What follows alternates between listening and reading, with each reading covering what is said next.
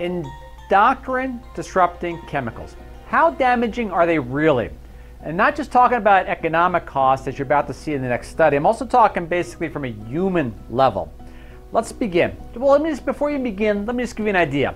One of these chemicals alone, on an annual basis in the United States, is responsible for the loss of at least 11 million IQ points, as well as 43,000 cases of intellectual disability per year. And that is just one of these endocrine-disrupting chemicals. But let's get into the research and you can draw your own conclusions. Research is as follows. Public citation title: Exposure to chemicals dangerous to hormone function burdens Americans with hundreds of billions in disease cost. Again, try to keep that economic aspect pushed to the side. Think more about the human toll. From a huge scale.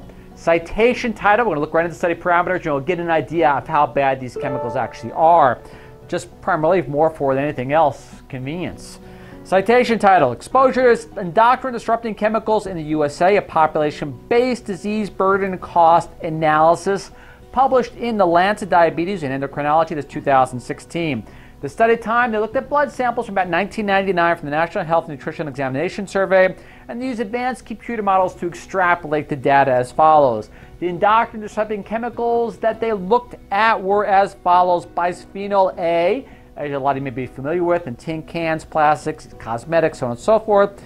Polychlorinated biphenyl, or I should say its cousin, polybrominated diphenyl ether, normally found in flame retardants, furniture, packaging, etc.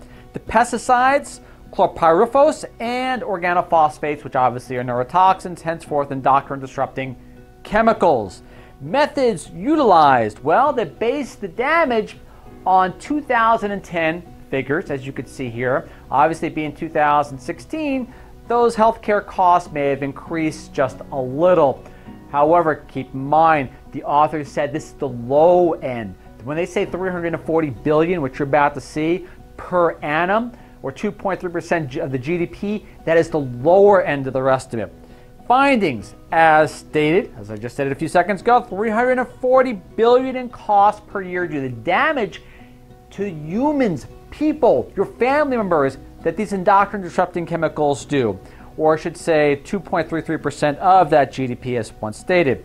The difference was driven mainly by intelligence quotient, IQ point loss, and intellectual disability due to polybrominated diphenyl ether. That's just one of them, which resulted in 11 million continues to result in an average of an 11 million IQ point loss per year, as well as an additional 43,000 cases of intellectual disability every single year until we actually do something about it. Not even talking about premature deaths and things like that, as you'll see more in a second.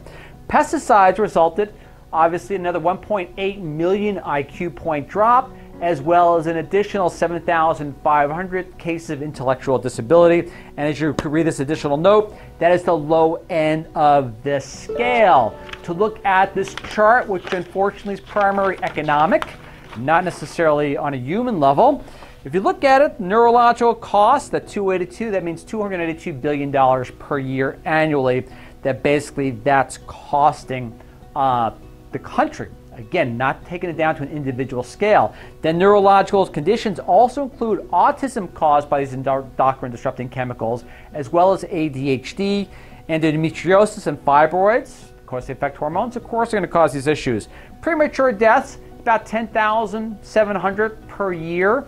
If there were jets that crash as opposed to chemical exposure, you would see a national outcry pretty darn fast. But since it's quiet and silent, it sneaks up on you, unfortunately, that tragedy is not as relevant, or I should say obvious in the beginning. That's just your chart. All right, but otherwise, as you look more into detail, it goes as follows, pushing the chart aside. The annual PDB exposure, as we said, accounted for 11 million lost IQ points in children, in addition to 43,000 cases of intellectual disability. Keep in mind that was just one, to repeat. All right, going past the pesticides at 1.8 million lost in IQ points and 7,500 more cases of disability each year due to the pesticide. The question you really got to ask is whether these chemicals which are already known. It's not a question of whether they cause human suffering or not. The real question really is how much human suffering is acceptable in order to have these chemicals in the environment.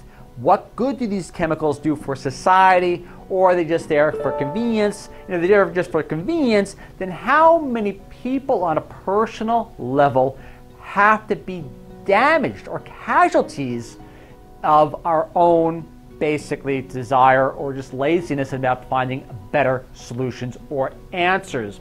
Until then, the researchers basically say eat clean, don't microwave plastics and things along those lines.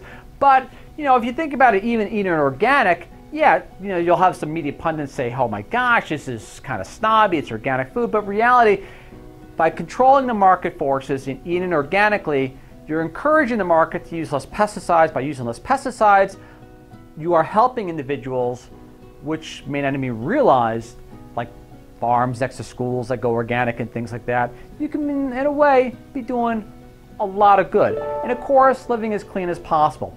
By creating market forces that drive manufacturers to use less, you're kind of like not waiting for the government to get involved, because in reality, the government, not really great at getting things done. Again, hope you find this information useful. Endocrine-disrupting chemicals, major drain on the intellectual capacity of the United States every single year, and it'll continue to get worse until something actually gets done. If not by the government, then hopefully by you and I. Again, this is Ralph Turchiano signing off, and I look forward to seeing you all again next week. Catch you then. Bye.